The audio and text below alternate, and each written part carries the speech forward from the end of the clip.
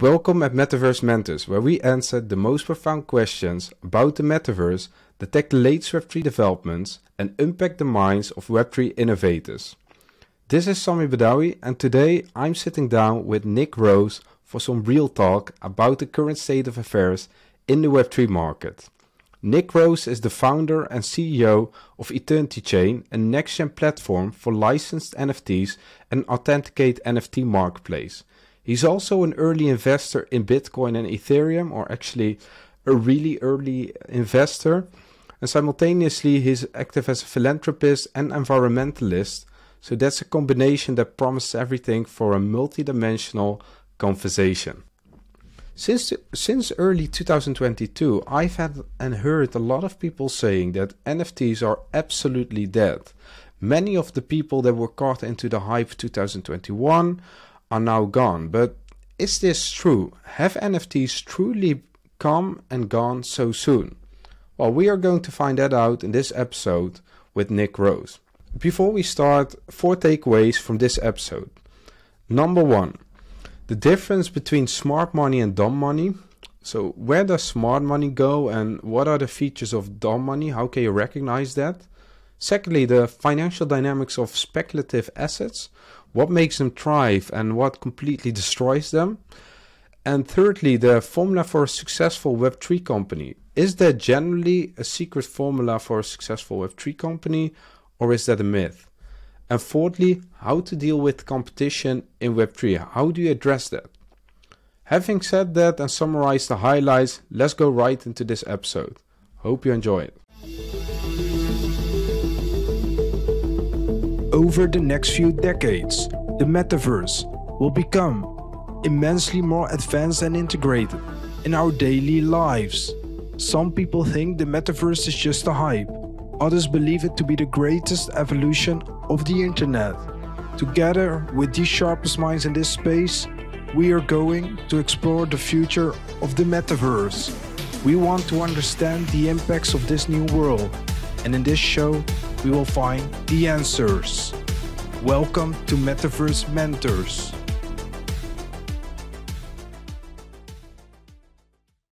So welcome everybody at Metaverse Mentors this week. This is your host Sami Badawi, and today I'm joined by the entrepreneur Nick Rose, founder of Ethernal Labs and a lot of other interesting blockchain Web3 projects.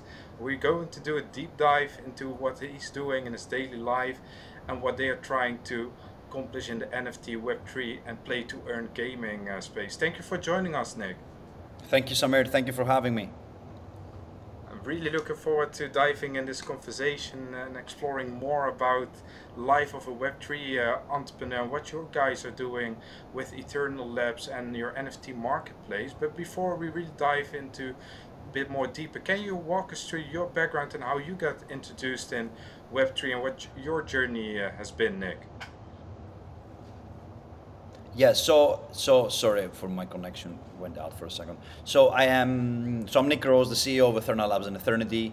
I've been in the blockchain space for about 11 years. I completely got introduced to the space accidentally. Back in 2011, I met somebody who told me about the concept of how the Bitcoin blockchain works and the pros and cons of decentralization and all that fun stuff. I got really excited with it. It was something new for me. Sounded crazy back then, but I do this very, very often. I get very curious and I get very excited with things I don't understand. So I did a big dive and I started exploring and meeting people and started traveling, going to conferences and joining the very tiny community. Because back in the day, 2011, 2012, the community was very small. Very specific areas in the world had people who were interested in the blockchain. Most of the people were in New York back then. So that's what I did. I met a lot of people in person. I tried to understand how blockchain works, and I started coming up with ideas of how can we solve real world problems using blockchain technology. So that was my introduction. The breakthrough came when Ethereum was launched by Vitalik Buterin, Gavin Wood and those guys in 2013, 14. So that was when I saw the blockchain industry more of a business opportunity, because by building Ethereum, they gave the ability to founders and developers to create platforms within a platform, using a platform, like a plug and play. So that's what got me really interested after into building a career in the blockchain. And I started investing in other projects and meeting founders. And yeah, eventually I was now a person who's been in the blockchain space for a while. I've invested in a bunch of companies. And 2020, I launched my own company, which is Ethernal Verse, the first authenticated NFT marketplace for brands and individuals.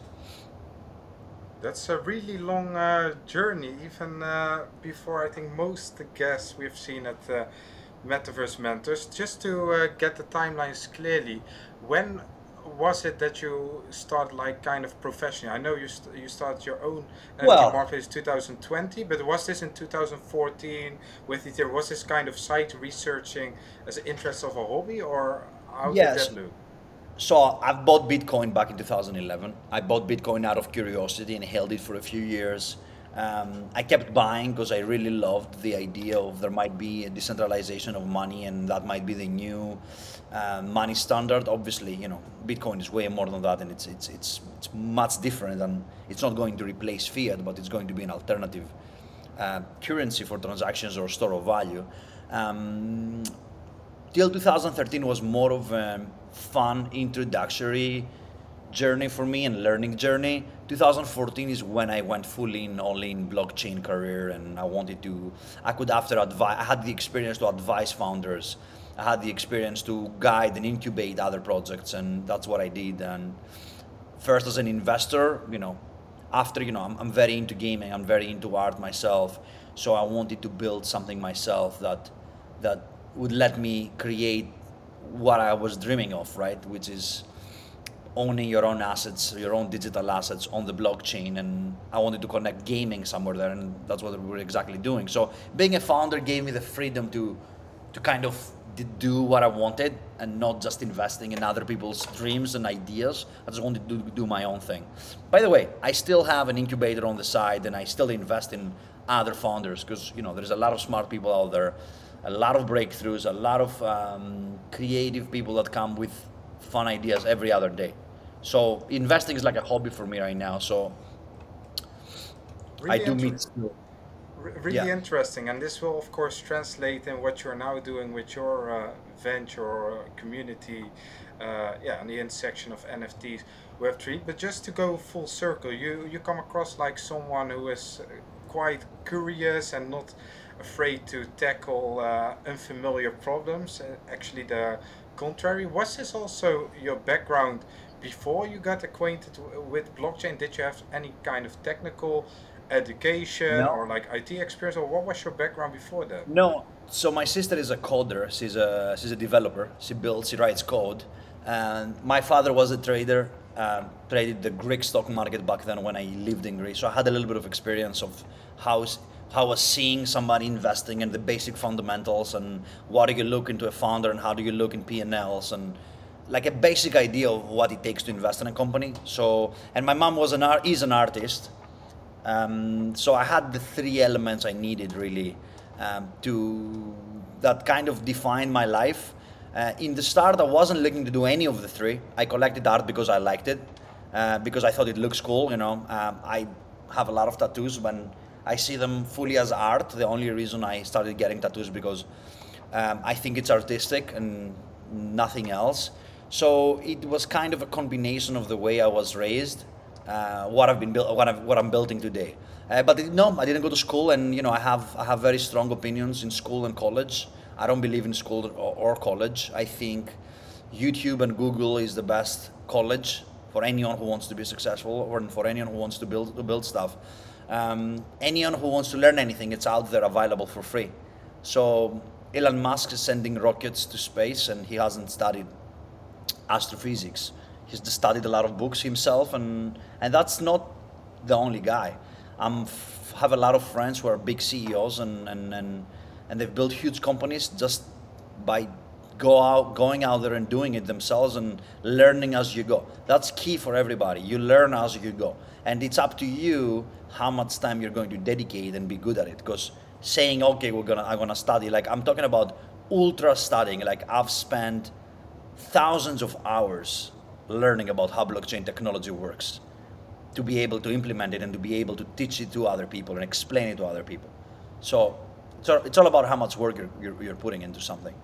Yeah, and I think that applies only exponentially more for Web3 and blockchain space, because whereas you could go to university to study a boring or a super interesting curriculum for months and months, it will get outdated and irrelevant after some year. Whereas if you study live on YouTube in real time what's going to happen now, and you can discipline and dedicate yourself towards that, I think that's far more relevant. And also to speak with people like we are doing here on the podcast. That's also actually one of my main resource of learning. I listen to the Bankless podcast, for example, to get up to date with my blockchain knowledge, because there's also plenty of resource to learn from that. So fast forward, now we are in 2022. You started with your own project and company in 2020. Can you walk us from that time point?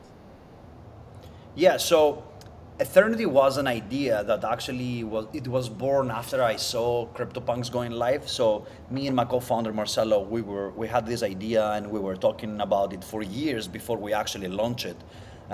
We were just trying to see what we want it to be and how is it going to be. So it took us a while to launch Eternity. And after we launched it successfully in 2020, lots of things had happened. The company grew from 3 people to almost 100 people right now, full-time employees, independent contractors, developers, companies that we're working on. Like, if our whole headcount is over 100 people right now, with a gaming arm, with a DeFi arm, with a collectibles arm. We recently closed a $20 million round, equity round for Ethernal Labs, from some pretty cool individuals and smart investors we really wanted to bring on board. Highlighting Michael Rubin, the founder of Fanatics, the biggest collectible store, sports store in America, Thomas Vu, producer of League of Legends, and Sims, and the producer of Arcane on Netflix, that was one of my favorite animated TV shows. We brought on board some pretty good investors that we see as strategics, because they've been advising us on things we want to get better at, and they've been great for us. So yeah, before that, Eternity operated for the first year, doing full-on IP acquisition. The main goal for Eternity is to build the biggest authenticating library of IP in the world. We've worked with the likes of Lionel Messi, Shaquille O'Neal, Tony Hawk, Fernando Tatis, and many other celebrities or notable figures, I'd like to say. We help them launch their own collectibles, help them launch their own NFTs and trading cards. And besides that, we've done deals with brands like ABG, which is one of the biggest licensing companies in the world. They own the rights for the Marilyn Monroe estate, Elvis Presley estate, Muhammad Ali estate. We've done all those partnerships to strengthen the brand and create collectibles for the fans of all these unique individuals. You must definitely be proud about those names. Those are not some light heavyweight names, but I would say the really top-notch players from different categories and verticals. So that's really cool. But how would you characterize, like in 2020, just, or perhaps already earlier, conceptualizing an idea with your co-founder and going after those IP right deals into turning and raising 20 million seed round and having 100 employees under or around you? Because I can imagine that's quite monumental shift, right? Yeah, it's a monumental shift. I mean, listen, we always thought it's going to get easier, but it's not. It gets harder and harder, and the more money you raise and the bigger things you want to do, there is more expectations and there is tougher competition out there. But we love competition. Today, actually, this week, actually, I live in LA. The majority of the team lives in Miami. We have people in Europe, Hong Kong, Argentina, San Francisco. But this week is a special week because, we all meet once a month. We do these work trips, and everybody comes here in our office, and we all work together in person. You know, we do a lot of brainstorming and we try to solve the toughest problems that are out there in person. So yeah, listen, we love a challenge and we love rough markets like the one we are today. And for us, actually, this is fuel to, we love problems, we love solving problems. So for us, it's really fun actually being in a situation that we have now to manage expectations and we have to deliver, right? You have now all these investors yet you didn't have before, right? And these investors want to see results. So, you know, it makes our job more, it puts more pressure on us to deliver. You say two things I really like. One is I love competition, and secondly, we love solving problems and the dynamics that we are in. Can you illustrate that? Because we are now in a bear market. You see, whereas a couple of months ago everything was super bullish, all NFTs projects were awesome. Now NFTs are completely flawed and irrelevant according to the media. There's a lot of imitations.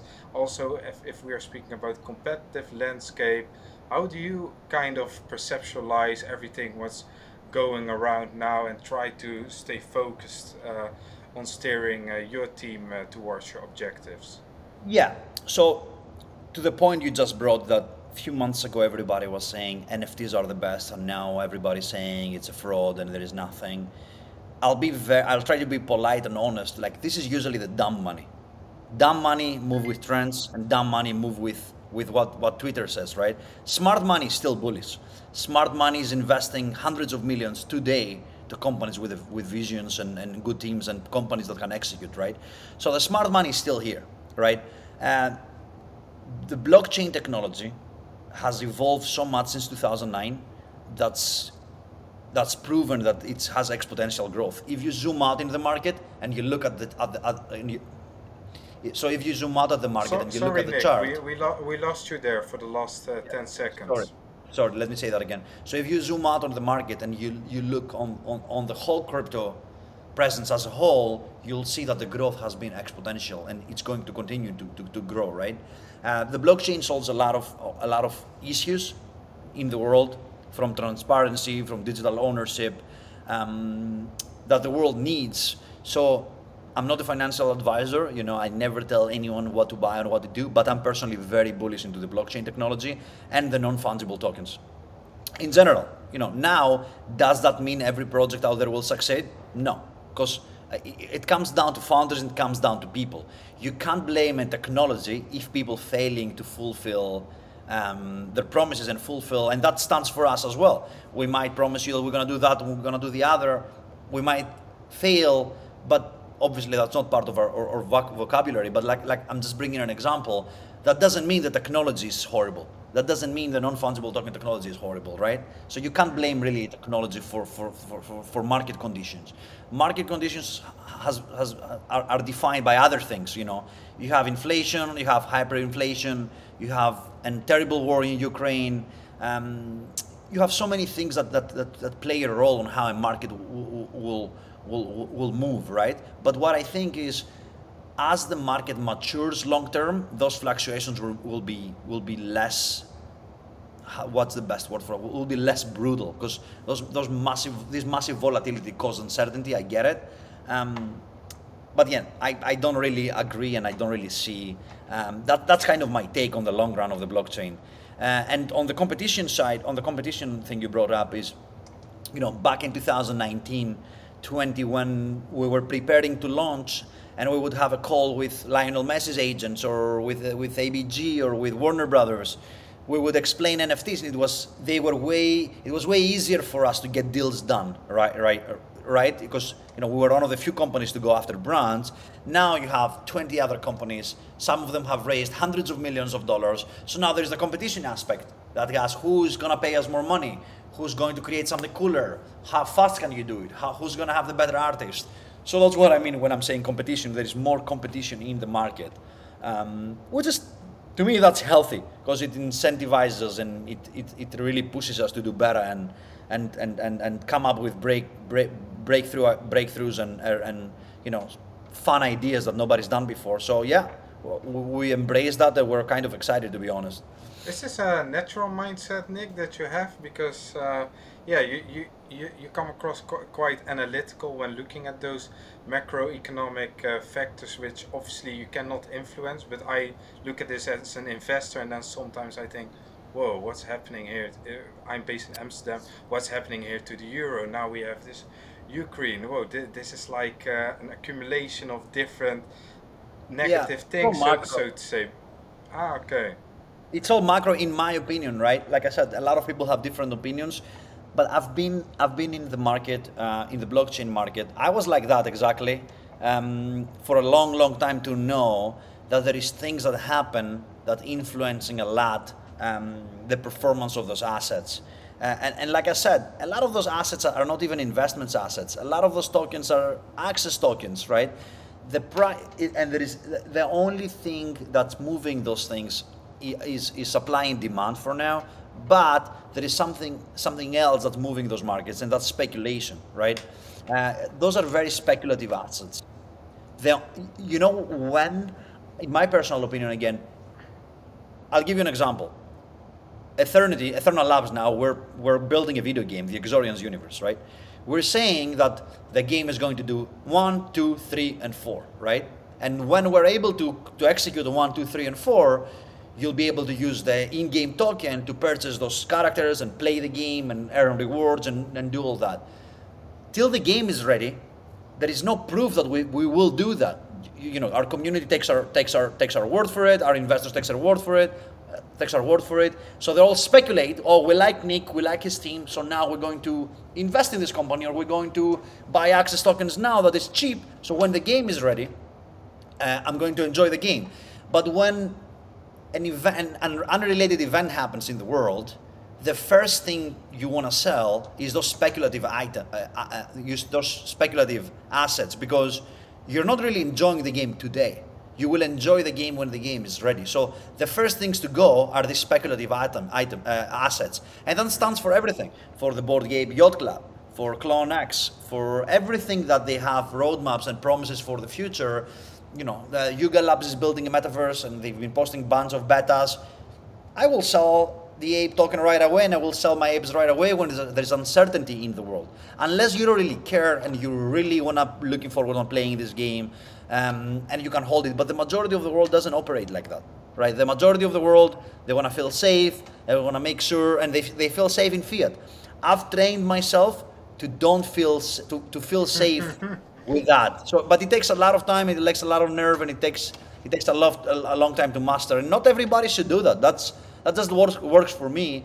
It has paid off for me financially within my career. So I'm just gonna continue and do what works for me. But like I said, people invest funds they need, and that's why when the world goes to shit, the first thing they do is they sell those speculative assets to take back their funds, you know. But you know, if it works for them, fine. But like I said, that doesn't work for me. Yeah, everybody has his own approach. Completely agree. So you mentioned already some very interesting things. The people you're working with in the NFT space, building own kind of metaverse slash game. How would you characterize in like 3 pillars where your company is focusing on? Do you see yourself more as a video game company in the future, or more as a NFT intermediary that that connects people who are looking for particular things? How do you see yourself? So Eternity is a collectibles. It's a collectibles NFT marketplace. That's it. With DeFi applications, because we have a lot of fun DeFi stuff. If you go eternity.io, you'll see a lot of fun DeFi stuff we have in there, which is decentralized finance. Now, Ethernal Labs in general is a studio. It's a studio that's specializing in collectibles, NFT collectibles, gaming, and art. Those are the 3 pillars of our organization. And those are the things we're going to be focusing on. Eternity is already live and working. We've sold about $15 million worth of collectibles last year only. Some huge partnerships out there. Eternity is rolling. We're launching our iPhone Android app the next couple of weeks. So it's perfect there. The next challenge for us is the Exorian's universe. It's our first brand, our own brand, which it's going to be primarily a video game, but at the same time, the story that's going to consist of the video game is going to be portrayed in a comic book, right? And the comic book will be sold via the Eternity marketplace. That's going to be tradable to everything else. So our companies we have our three pillars are different but interconnected at the same time.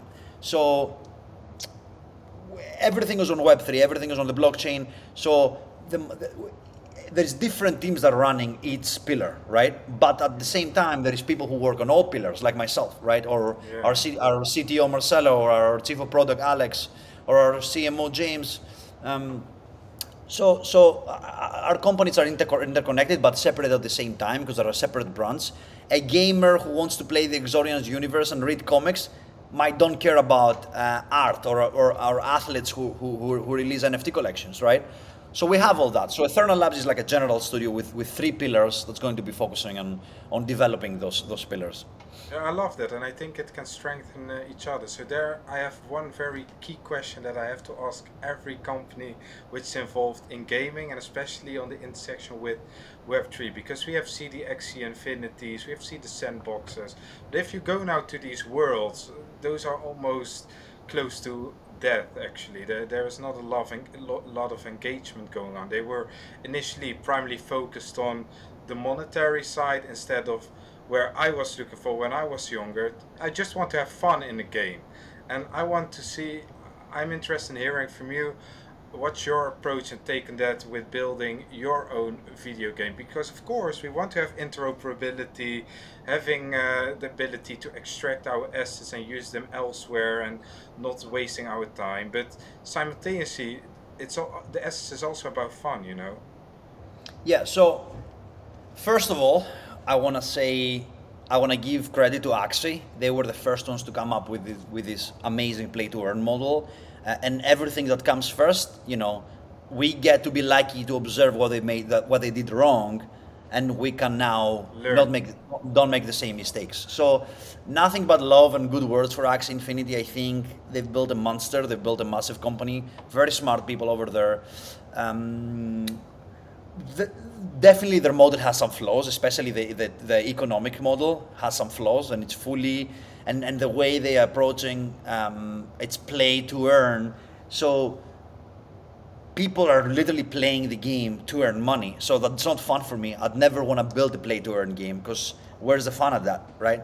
I play Rust and I've played Fortnite and I've played Call of Duty, not because I was making money, because I had fun with my friends. But now imagine if you still like the game you're playing, and that's why our game will take 2 years to be ready and not 6 months or 2 weeks. Because our game is not focused on play to earn. Our game is play and earn. So first of all is have fun. You don't have to earn if you don't want to. So there's gonna be free to play tournaments. You don't have to get involved at all with earning anything, but earning will be an option. So if you want to earn, there's going to be an earning category. You'll play more competitive, and you'll play with people you want to compete against, and by winning and hitting certain milestones, you get to earn tokens. Now those tokens translate to an in-game currency that you can convert to ERN, obviously. But like I said, our priorities is we want players to like the game. And after players like the game, we will give them the option to earn money if they choose to. So, and by the way, we're building our economics completely different. We have a dual token economy, but our economics we're going to take some risks there and build it completely different with how Axie works. Some similarities there for sure, but our goal is to try groundbreaking things that nobody's done before, and that's what we're going to do. Can you unveil something about that specifically? Not yet, but the moment I have it more concrete, I have no problem coming back to the podcast and revealing some stuff here. Would love to do that. Definitely interested in that. In podcast 13, we talked with Joran from the game Castle of Blackwaters, and he also illustrated the problem that in the previous play to earn game, and I'm happy that you are mentioning play and earn, that you heavily have only value extractors in the game, and it relies a lot of hype, and when the growth stagnates, all the tokens come collapsing down, and that's obviously something you don't want. there is many ways for players to earn tokens by playing a game, but that's not the only way. I don't want to reveal yet how, because like I said, the competition is high right now. So there's many ways for people to earn, even without playing, just by contributing in the system. Yeah. Okay, really interested in hearing that, Nick. We need to follow up later some months, and definitely interesting to learn. Everybody who's listening, go follow the Exorians. It's called Exorians on Twitter, and stay tuned. We're building something really funny there. Yeah, where are we looking for in the future, Nick? In 2 years you have the game. I like that you take a longer time horizon and not the 6 months, which is completely unrealistic to build something fun if you look at the fun games that are out there today. But what are you most excited about for the coming 6 months to 2 years? Yeah, well, we're going to launch our playable characters, so we're going to sell 12,000 playable characters to the community. We were supposed to do this in July, but we held it back. We spoke to the community. We always take into consideration their thoughts. So we wanted to wait a little bit. So most likely August, September, we'll make those characters available. But like I said, I'm very excited because I want the community to be able to own their own characters, right? So they can eventually have them and play the game. And there is so much more stuff, DeFi applications that we will do before the game launch, and the comics will come out this winter as well. So people will get to learn the story and what's happening within the Exorians universe and why this is special, who is who, and what's its hero's role into the universe, right? So there's a lot of fun stuff that's coming. Right, really interesting. Is the primary channel Discord to stay up to date with the updates? Follow Eternity Chain on Twitter and Exorians on Twitter, and join the Discord. So there's a lot of stuff going on there. We'll do AMAs as well, and we post a lot of behind the scenes stuff in there so people can see.